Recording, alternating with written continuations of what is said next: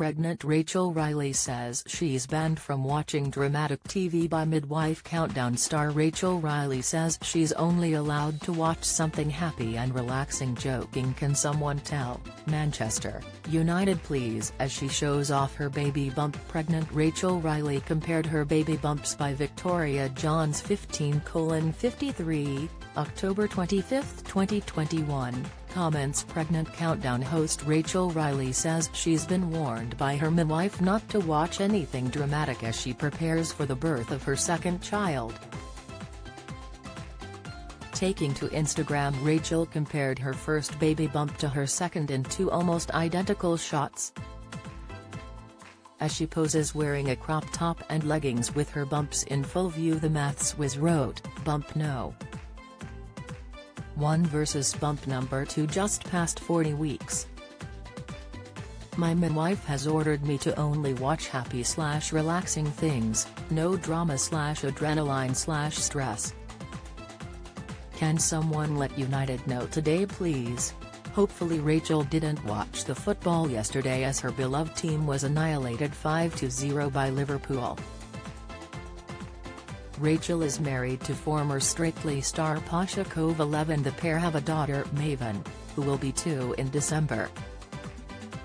The couple, who met on the set of Strictly in 2013, said they wanted to have 2 children under the age of 2. Pasha previously told OK! Magazine, "I think it's great because this helps them feel closer together. It will give them a chance to bond better because having a bigger age gap between them could leave them feeling more separated." Speaking to Mail Online about motherhood, Rachel said, "We've bashed them out. Get the sleep deprivation over in one go is the plan." The star signed off from her countdown duties earlier this month, confirming that she had finished work ahead of her due date. She shared a message on Twitter to celebrate her final day on Countdown before her family grows. Rachel will still appear on screen until December as there is a delay between the show being filmed after that, and Dr. Anne-Marie Moffiden will fill in for Rachel until she returns from maternity leave. Sharing a farewell message, the former Strictly star said, "Well, that's it from me. I've officially finished filming to pop a baby out. You're stuck with me on screen till December when the totally amazing Moffiden will be keeping the numbers in line till I'm back next year. Hope you have loads of fun, Anne-Marie, best of luck lovely."